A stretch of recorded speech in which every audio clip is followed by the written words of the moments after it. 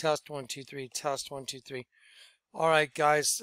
First of all, God bless you guys. Listen, right now I've been organizing data. Guys, I have been putting so much time in, just I'm overloaded.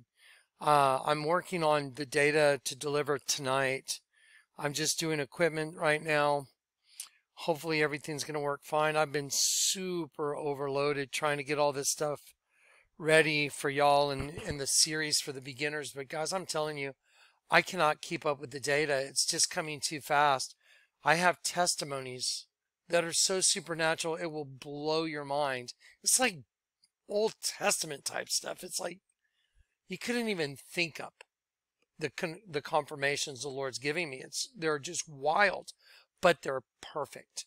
So anyway, I'm struggling with what do I give to them when I say them to y'all first. So I was praying, just Lord, what do I do? And he just gave me, just go do it. Just sit down and do it, because I'm starting to kind of, it's like, do I do the 2 testimonies that are going to freak everybody out and encourage everybody? Or do I show them all the stuff that's popping loose with, they're rolling out the mark of the beast. They're literally rolling it out. They're front loading, gaslighting the entire world right now to accept the mark. So anyway, and then it's the beginner series, and it's just, and construction all at the same time. Like, ugh. So I'm going to take a deep breath and I'm going to just make sure this works. I'm going to try some video, make sure it's recording properly. I'm going to go take a nice hot shower and or bath, and then I'm going to calm down for a minute and come and do the very best delivery I can to show y'all how close we are and how the Lord just keeps encouraging me. Don't worry, like, fear not. And I'll show you these confirmations, and you know, I don't know if I can do it all in one video, but it's going to be probably 3-4 hours a video. But it's already 10:05. I'm willing to sit here and do it.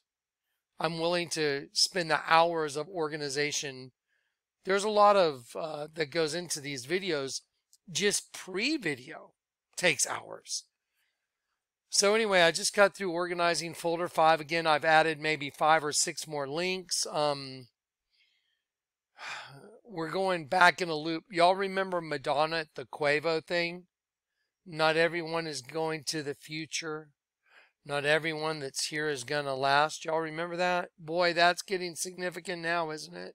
So I'm going to loop back around to that video and remind you that Madonna at the Quavo, you know, where they all walk up the stairs and fall off. It's like end of the world and all that. But I want to show you, just like the movie I, Robot, where it said Chicago 2035. And the Lord told me, look up 2035 in the Bible. I was just like, what? You want me to look up 2035 in the Bible? I heard the Lord say, yes, look it up. So I typed in Strong's 2035, and it was insurrection, takeover. And it's a bunch of robots taking over. I was like, that's crazy. And then Detective Spooner, you know, Will Smith shows his badge. I think it's 4084, 40, I'll look it up. I think it was 4084, 4086. And I heard the Lord say, look up his badge number. I mean, guys, just think of it. Imagine you're me. And you're like, what? You want me to look up his badge number in the Bible? Okay. So you type in Strong's 40. You know what? Let's do it. I want to know what the number is. Let's do it. Let's just do it. And so I'm sitting there just going like, you want me to look up his badge number, his detective badge? So STRONG, Strong's 40, I think it's 4084, right? No, 4086. You know what? I'm going to go to the iRobot folder and look at it. Hang on one sec. Yeah, okay. So yeah, y'all remember that? Now watch. Remember what was going on his radio? So it's playing very superstitious. The devil's on his way, right? And it shows a 9, and then it goes back and shows 11. I was like, that's crazy. 9/11, the devil, Satan, angel of the bottomless pit.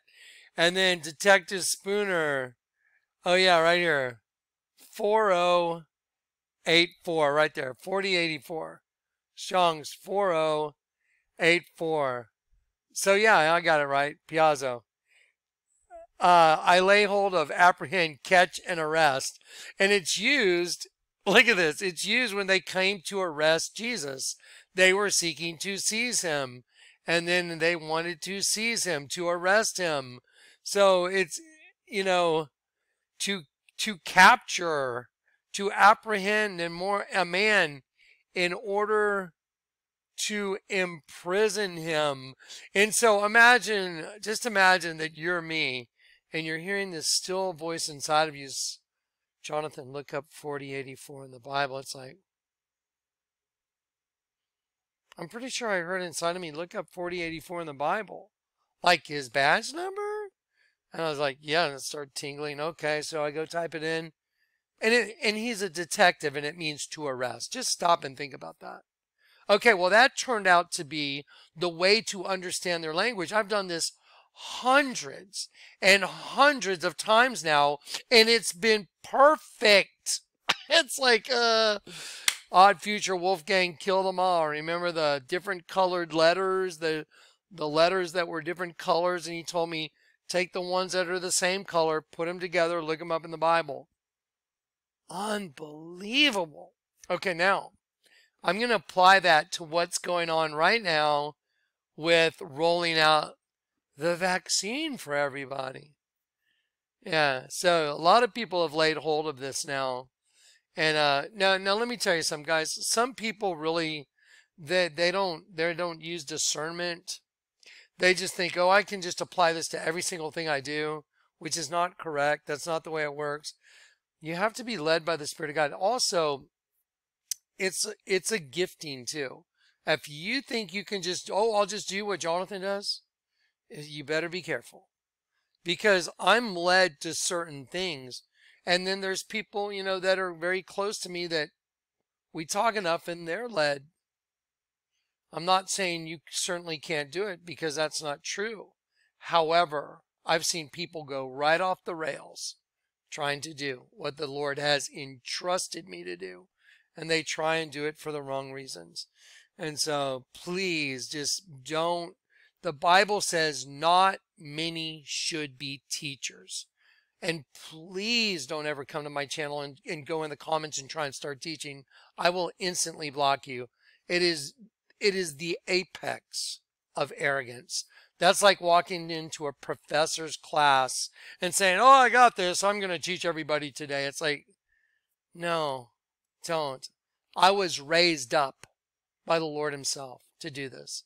Okay, so now I just want everybody to, I see some people in the comment sections, it's like getting a little weird. And I'm like, no, don't do this. Don't do it. It's okay to go look stuff up and to, you know, to see how it works. That's fine. But to start coming and leaving comments where you act like you're teaching on my platform that the Lord entrusted me with as a servant, that this is what the Lord gave to me.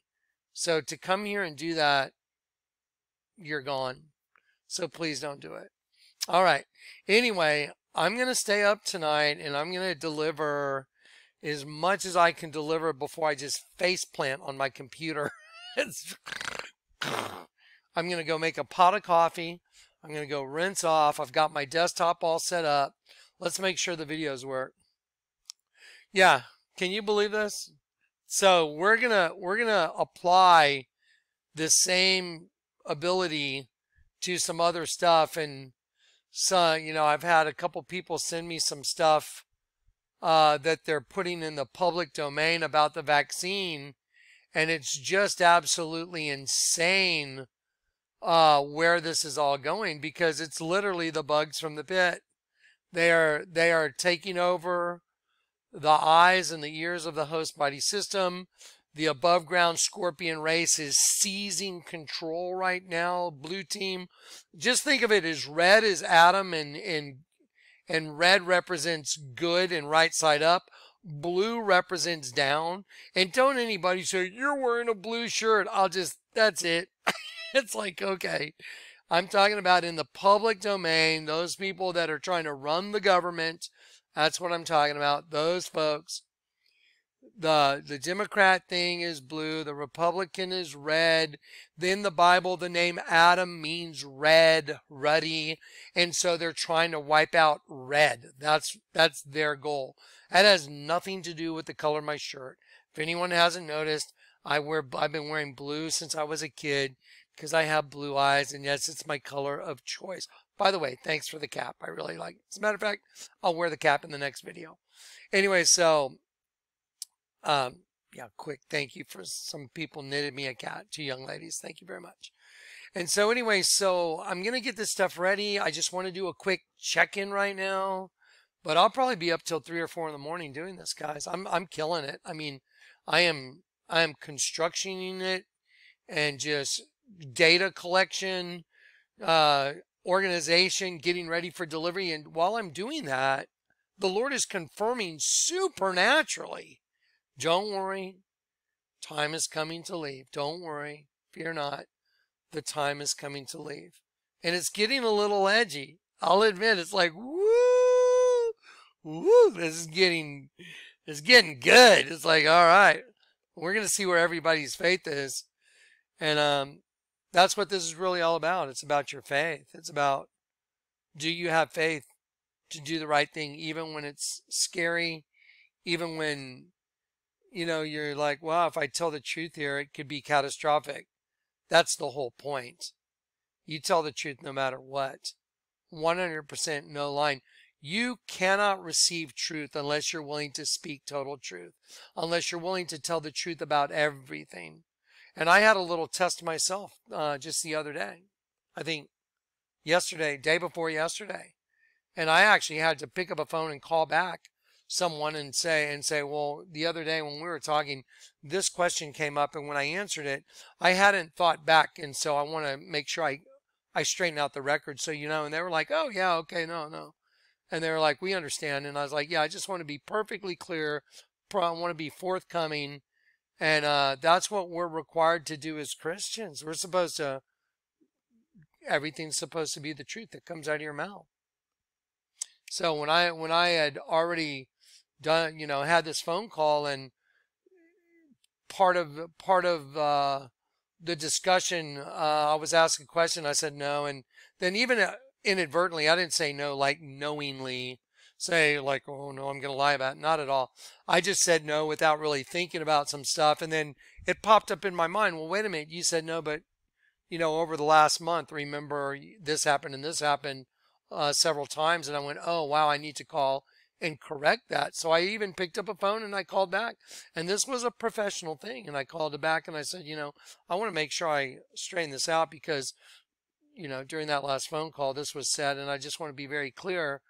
And they were like, oh well, thanks for calling and, you know, making sure, whatever, and kind of finished our little discussion. But that's kind of what's required of us. 100% no lying. That's how you are able to receive truth, when you speak the truth. Okay? Anyway, so this is just a check-in. I'm going to be working tonight. It'll probably be up 3 or 4 in the morning. I'm going to sit here and do it, freak out. Okay, so let's check. Guys, y'all should go get this video right now and watch it before we start. Like, if you want something to do right now before I get this video posted tonight, go watch this video. Oh my Lord, the most necessary video on the earth. Here they come. Now, she's going to take it off, and look how her sleeves purpose. I mean, can you believe I have a big red X on my parachute that says V for vengeance, and it makes a big X? See that X? That represents the all-seeing eye. That's them. We covered everything up. The sleeve. Also, the female chromosome. Covered everything up. Her hood covered up. There's the X on her eye. There's the X on her chest. But you see this right here? That's a bug hatching. Oh, that's just so crazy. But guys, look at all the data. Bug. Look at this. Look at this.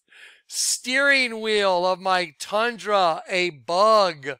Largest altar in the world, a bug. Alien ant farm. I mean, just look around you. Look at what's going on. Hunted for dinner, a bug, scorpion, virgin outline, an insect, a bug. I mean, this is all broken promises. A bug. I mean, World Cup soccer, a scorpion stinger, a bug. It's all scorpions, insects. All a list of popes, a locust, a bug coming out. Washington, D.C., a bug. I mean, guys, look at what's going on here. Girls with bug tattoos on their vaginas. I mean, oh my gosh. Octavia Butler, humanoids having sex with female insects, breeding colony. I mean, Unstoppables. See Unstoppables? It's an insect. Those are the black mandibles. I mean, guys, a double U. Look at the two V's on the tattoo. I mean, insect, insects, insects. What do you think happens in Revelation 9? They had a king over them. Revelation 9:11. The twin towers were destroyed. Insects are coming from the pit. I mean, he's just like, this is just, it's unarguable. It's just fascinating. Anyway, okay, so I'm going to calm down. I'm going to make sure all this worked. I'm going to go shower. I'm going to come back out here, and I'm going to try and hit a home run for everybody on information and data delivery. I mean, my goodness, look at what we're looking at. Look at the whole resist Trump movement. See, look. Resist Trump. Look at the red T. See? Upside down. Resist. Half his face is blotted out. Resist. I mean, come on. This is so obvious. It's just so obvious now. Really, Satan is waiting. See, they wanted a bunch of angels to breed with them. That's what this is all about. Do you guys know where this is from? Y'all know what? This is the double cross with the infinity symbol. Let me show you where that's from. There you go. See the sigil of Baphomet? All these different versions of a Mindy's goat. So when you turn a sheep upside down, a star upside down, which represents the sheep, one of God's angels, it turns into a goat. Right side up, one thing, upside down, you get the goat. And look right there, double crossed. That's like, and then this all goes into the idea of being, you know what double crossed means? Think about it. There's a cross on the right and a cross on the left. There's a W, double crossed. Get it? And the only one that can fix it is the one that's in the middle, Jesus. That's why a guy named Barabbas was going to be crucified, but instead they set him free, and Jesus took the cross in the place of a guy that was called Barabbas, which represents all of us that get saved. We're all Barabbas. Bar-Abbas means, Bar means son of. Abbas means the father. Barabbas, son of the Father. And Jesus was on the cross taking all of our places. All of us that get saved. It's just, I mean, guys, this is just the greatest. There's no money, there's nothing in the world that compares to knowing the truth, which means knowing Jesus. Because Jesus is the truth. You cannot compare to it. There's nothing. He is the one true God. That's it. They hate him. Anyway, so yeah, there you go. Double cross right there. Okay, so now let's see. So you guys go watch this. Oh my Lord, the most necessary video on earth. Here they come. You guys can watch that. That was May 28th, 2019. We're in May. That's almost a year ago. No, almost 2019. Yeah. May 28th, 2019. And Madonna's singing that song. Not everyone is going to the future. Not everyone that's here is going to last. Look at where we are right now. We're getting ready to go into worldwide starvation. They've shut the whole system down for, what, 2 months now? 60 days? They're going for more. We have these blue state governors on power trips, and they're trying to shut down the economy. Trump's trying to reopen it. It's a game of cat. Barack Hussein Obama has been totally busted for the Russian collusion nonsense BS narrative. It was all a setup by Obama. That reminds me of a prophetic utterance from a guy. Behold, the man of peace, Barack Hussein Obama, shall come forth from the sea, and with words of peace he will bring chaos and destruction. Behold, the fig tree puts forth its leaves, and suddenly the time is upon you in 2008. And look where we are right now. Chaos and destruction are ensuing right now. Okay, wait till, you know what? I'm going to go do my shower and I can get ready. I have a lot of stuff to show you guys. All right, I'll be back.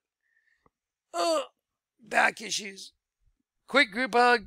By the way, I want you to know this. I read your letters.